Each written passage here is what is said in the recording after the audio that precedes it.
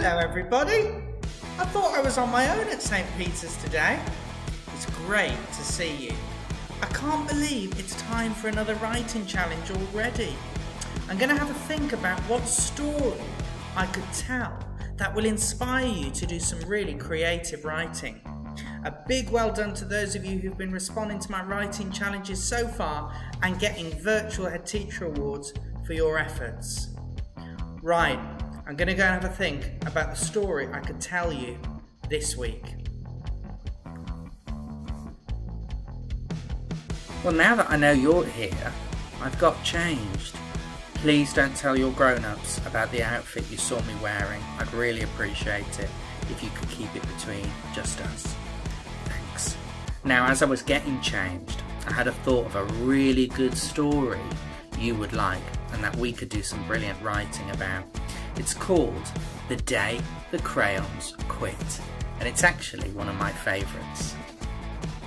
One day in class, Duncan went to take out his crayons and he found a stack of letters with his name on them. Hey Duncan, it's me, Red Crayon.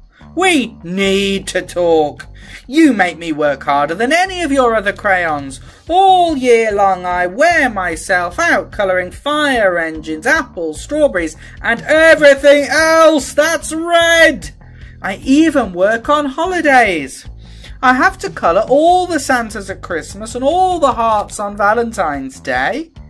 I need a rest. Your overworked friend, Red Crayon. Gosh, he's not happy, is he? Dear Duncan, all right, listen. I love that I'm your favourite crayon for grapes, dragons and wizard's hats, but it makes me crazy that so much of my gorgeous colour goes outside the lines. If you don't start colouring inside the lines soon, I'm going to completely lose it. Your very neat friend, Purple Crayon. Dear Duncan, I'm tired of being called light brown or dark tan, because I am neither. I am beige and I am proud. I'm also tired of being second place to Mr. Brown Crayon. It's not fair that Brown gets all the bears, ponies and puppies, while the only things I get are turkey dinners if I'm lucky, and wheat. And let's be honest, when was the last time you saw a kid excited about colouring wheat? Your beige friend, Beige Crayon. Duncan, Grey Crayon here. You're killing me! I know you love elephants, and I know that elephants are grey, but that's a lot of space to colour in all by myself. And don't even get me started on your rhinos, hippos and humpback whales. You know how tired I am after handling one of those things, such big animals. Baby penguins are grey, you know. So are very tiny rocks, pebbles. How about one of those once in a while, to give me a break? Your very tired friend, Grey Crayon. Dear Duncan, you colour with me, but why? Most of the time I'm the same colour as the page you are using me on, white. If I didn't have a black outline, you wouldn't even know I was there. I'm not even in the rainbow. I'm only used to colour snow or to fill in empty space between other things, and it leaves me feeling, well, empty. We need to talk. Your empty friend, White Crayon. Hi Duncan, I hate to be used to draw the outline of things that are coloured in by other colours, all of which think they're brighter than me. It's not fair when you use me to draw a nice beach ball and then fill in the colours of the beach ball with all the other crayons. How about a black beach ball sometime? Is that too much to ask? Your friend Black Crayon. Gosh, all these crayons are so unhappy. Dear Duncan, as Green Crayon, I'm writing for 2 reasons. One is to say that I like my work, loads of crocodiles, trees, dinosaurs and frogs. I have no problems and I wish to congratulate you on a very successful colouring things green career so far. The second reason I write is for my friends, Yellow Crayon and Orange Crayon, who are no longer speaking to each other. Both crayons feel they should be the colour of the sun. Please settle this soon because they're driving the rest of us crazy. Your happy friend, Green Crayon. Dear Duncan, Yellow Crayon here. I need you to tell Orange Crayon that I am the colour of the sun. I would tell him, but we are no longer speaking. And I can prove I'm the colour of the sun too. Last Tuesday you used me to colour in the sun in your Happy Farm colouring book. In case you've forgotten, it's on page 7. You can't miss me, I'm shining down brilliantly on a field of yellow corn.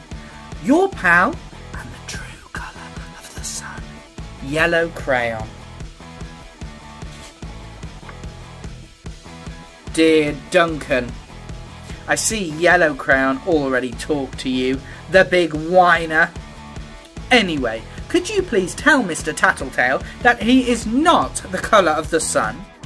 I would, but we're no longer speaking. We both know I am clearly the colour of the sun because on Thursday you used me to colour the sun on both the Monkey Island and the Meet the Zookeeper pages in your Day at the Zoo colouring book. Orange, you glad I'm here? Ha! Your pal and the real colour of the sun, Orange Crayon. Dear Duncan, it has been great being your favourite colour this past year and the year before. And the year before that, I have really enjoyed all those oceans, lakes, rivers, raindrops, rain clouds and clear skies. But the bad news is that I am so short and stubby, I can't even see over the railing in the crayon box anymore. Your very stubby friend, Blue Crayon. Duncan, okay, listen here, kid. You have not used me once in the past year. It's because you think I'm a girl's colour, isn't it? Speaking of which, please tell your little sister I said thank you for using me to colour in her Pretty Princess colouring book. I think she did a fabulous job of staying inside the lines. Now, back to us. Could you please use me sometime to colour the occasional pink dinosaur? Or monster or cowboy? Goodness knows they could use a splash of colour. Your unused friend, Pink Crayon. Hey Duncan, it's me, Peach Crayon. Why did you peel off my paper wrapping? Now I'm naked. I'm too embarrassed to leave the crayon box. I don't even have any underwear. How would you like to go to school naked? I need some clothes. Help! Your naked friend, Peach Crayon. Wow, poor Duncan just wanted to colour. And of course, he wanted his crayons to be happy. And that gave him a good idea. When Duncan showed his teacher his new picture, she gave him a good work sticker for colouring and a gold star for creativity. Hi reception, I hope you really enjoyed that silly story. Can you remember what crayons we met? There's definitely Red Crayon. I remember Peach Crayon. Try and have a think about the other ones. And what I want you to do is something special. I want you to colour a part of a piece of paper in each of those colours, or as many as you have. I'd like you to try and write the colours, forming your letters neatly. Mummy and Daddy might help you sound those words out, or they might write them down for you to copy. But have a go at holding your pencil correctly and writing out those names.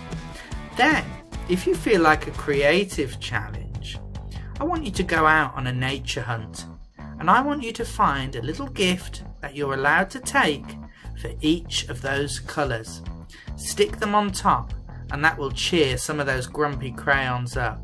I'll show you a picture of my daughter's colour hunt now. Good luck!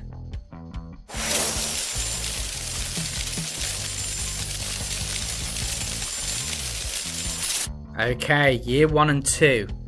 I want you to choose your favourite crayon from the story I just told you. I want you to listen to the letter they wrote again. And then I want you to imagine that you're Duncan. And I want you to write a letter back to that crayon. Maybe you're sorry to them. Maybe you're going to try and use them more. Have a think about what they say and make sure your letter responds back. I want to have sentences which make sense. I want to see your neatest handwriting. And I want you to try and use punctuation like full stops, capital letters, maybe even an exclamation mark or a question mark really, really well. When you've done your writing, read it back again and check it makes sense. Hi year 3 and 4. I'm going to really challenge you to think creatively and have some fun.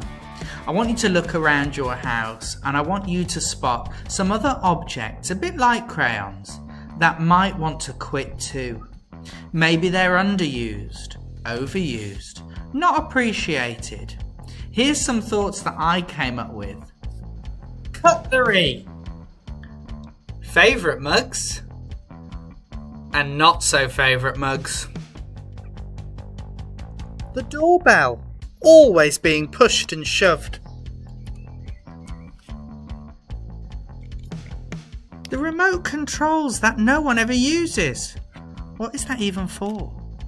Whatever you decide, year 3 and 4, I want to read the letters from those objects, telling me how they feel and why they feel that way. Maybe you could tell a story with more than one letter. It's up to you, but have a think about all those fantastic writing features that we expect from you in school. Proofread your writing please to check it makes sense. Good luck!